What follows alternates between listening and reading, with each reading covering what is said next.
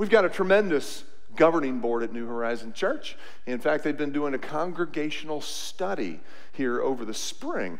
If you don't know who your governing board is, that's listed in your program today. Those people are always available to you. They would love to have conversation, your thoughts, your feedback, and in fact, that's what they've been doing here.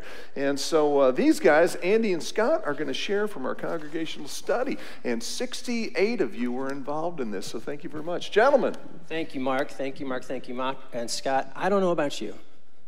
Actually, I do know about you. I don't know about you, but I want to be a part of a healthy, growing, vibrant, passionate congregation of people who love Jesus.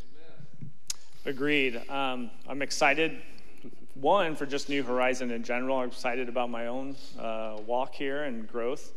And I'm excited to share the stage here with Superman this morning. But most importantly, I'm excited on this initiative, and that's for us identifying ways that we can really live into Jesus' calling for us to make disciples. Yeah, so here's the deal, gang. Church growth doesn't happen by accident, right? It requires great intentionality. It requires great intentionality for all of us. We pray for growth. We pray for good strategies that will help us to achieve growth. We plan and we develop programs so that we can grow as a body of Christ, and we work together collectively to be a part of what God has planned for New Horizon. Right, and getting that feedback here and asking business owners, right? So one way is you go out and you go and you want the whole community, you want everybody to come in, but another approach is to understand your current base, your current customers, your current members, and really understanding what are those key points, what got them in the door. What were those things they picked on initially? And then what kind of keeps them coming back? So for the first phase of this initiative, we decided to dive deep really into our current congregation of folks to really understand what brought people here, what keeps them coming back, what do you get from New Horizon. We interviewed 68 people. Our governing board and a couple of others did. And so if you're one of those 68 people, thank you for giving us some of your time. If you're not one of those 68 people, don't be offended. It was a random selection of folks so that we could have good data points from all over the place. But we did want to make sure that we were getting a good broad sample of people. And through those conversations, got a ton of great feedback. Yes. Really just awesome feedback. That stretches back years and years and years. That's very present, what's going on. And then kind of the 4 pillars. So there's a ton of feedback, right? And you could go multiple different directions with that. So we needed to distill that down, kind of 4 pillars, what were we hearing? And that is just one, how'd you find us? How'd you find New Horizon? That critical key first impressions. When you walked in the door, you're wide-eyed, right? Everything's new. What are you taking in? What did you think about that? Number 3 was really what got you engaged? What kept you coming back? What pulled you in? And understanding if there was any common thread that we could pull out there. And then also kind of looking to the future. You know, what are you excited about? What could we do? And how could we grow together as a church? So the idea here is that we want to say, hey, if it worked for one soul who calls New Horizon home, chances are very good that it could work for another soul. So that's part of our growth recipe. And big time spoiler alert here, a lot of the stuff that we learned has actionable, applicable items that you can be a part of as a part of New Horizon. I might even go so far as to call you God's homework for us as New Horizon stakeholders. So tons and tons of data, but we want to sort of bring forth the 4 most appropriate. So for that first story, there were a number of different ways that people came to hear about New Horizon for the very first time. Yes, and many of these will probably ring true for you guys. Yeah. Radio ads, out by the wind turbine, was it? Out by the turbine, I think. If it were a solar panel, you'd know how to pronounce it. Yeah. Out by the wind turbine. I remember that on the radio. Yard signs. I know a lot of you guys remember those and maybe seeing those yard signs. Maybe just driving past. Maybe you're going to a different church and you kind of, something was nudging you. You're like, what's going on over there? But really, through that and through those multiple different ways, there was kind of one commonality, one common thread, and it really was just three little words. Those three words we heard a lot, time and time again. I was invited. A lot of people are sitting here today because of the invitation of another person. Now, the way that those invitations came were different. Sometimes it was, hey, we're having a special service and we'd love to have you there. Hey, maybe there's a special speaker. That one came because there was a special speaker, and she came for the very first time to hear that special speaker. And then some people were going through a tough time, and they, talked to a friend about it, and that friend said, hey, I've got something that might be of help to you. Why don't you come give New Horizon a chance? Here's the takeaway we want to have for you. Your invitations work. We hear Mark talk about it all the time. Now you get to hear Andy and Scott talk about it. Your invitations work. We're not here to say, hey, go invite. Here's what I'm asking you to do. Pray that God would open up some doors that you might be an invitational part of New Horizon.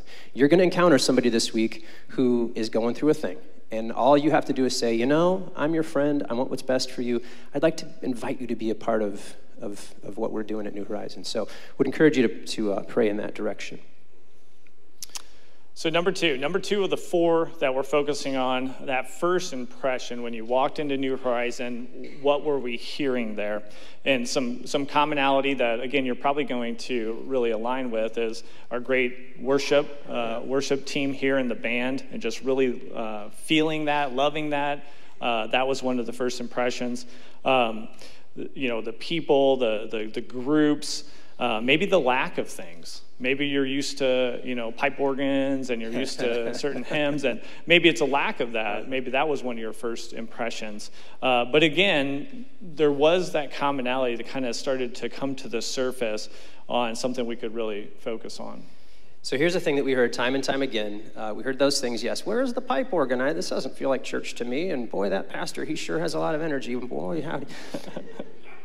A thing that we heard, though, consistently is, man, that New Horizon church is friendly.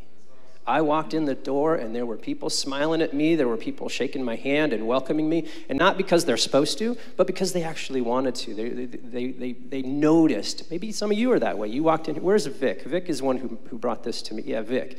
He's stuck to New Horizon because the people here are so dang friendly. And guess what? We all get to be a part of that, right? I occasionally walk in on a Sunday morning, I've got a little bit of baggage, right? I've got some stresses in my life. Well, guess what? I can still smile.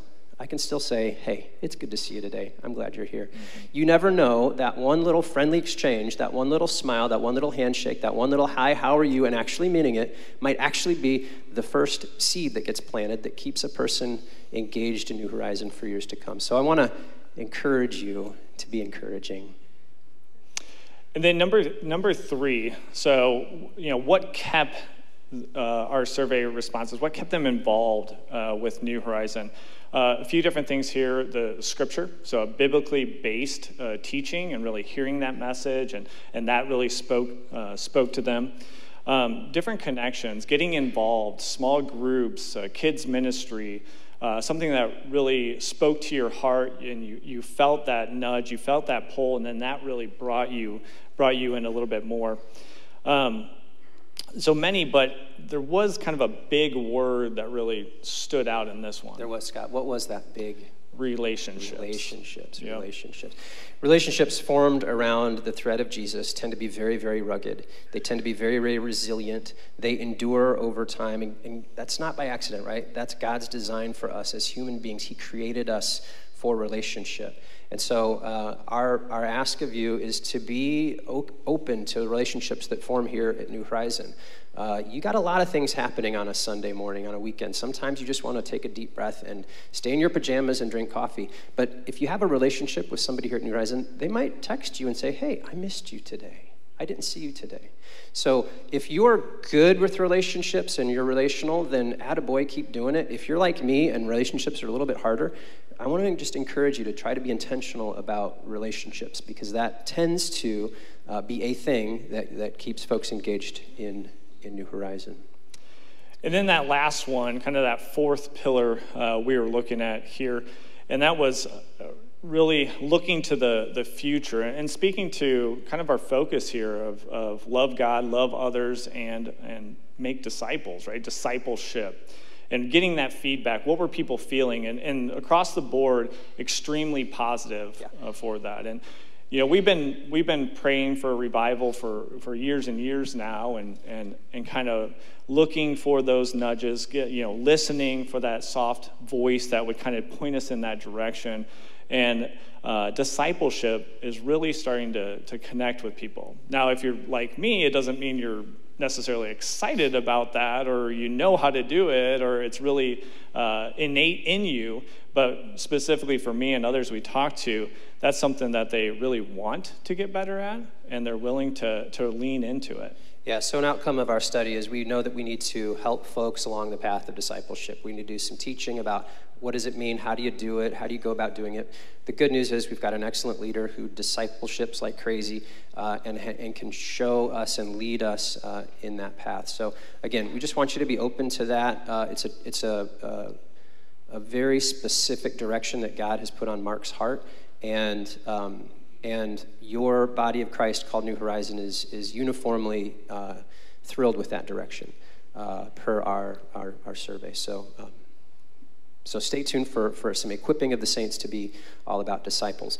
Now, we mentioned this was the first phase. That inherently then means that there is a second phase of this outreach effort, and we're not going to announce that just now, but do know that in the weeks ahead we're going to talk about next steps in terms of learning how we can grow as a body of Christ. So for now, those 4 things that we'd like you to be a part of. Pray for an invitational spirit. God's going to open a door for you if you only ask him to do it, and be prepared to walk through that door. Practice hospitality. It's a way that we can connect with people who are walking here for the first time. There's somebody sitting in this room today who's never been in this building before, and the way that we treat that person is going to say a lot about their future with our church. Oh, you took mine. So yeah, I'm sorry. Okay.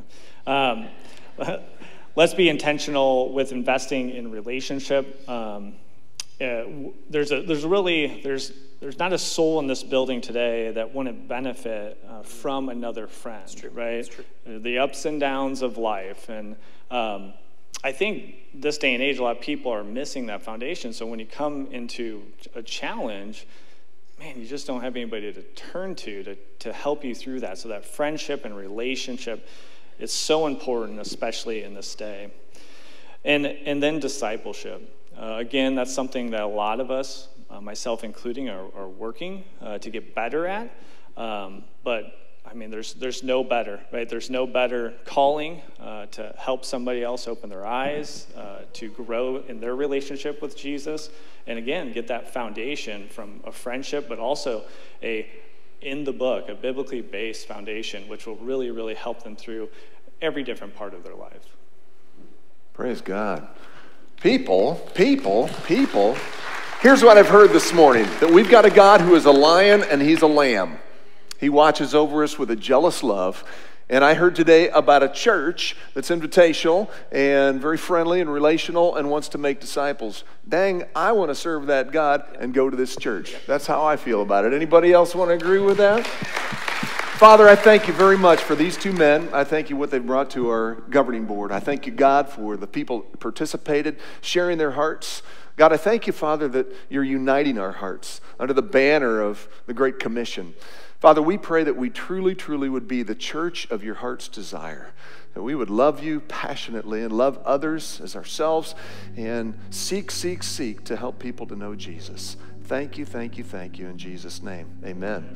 Give it up for our brothers.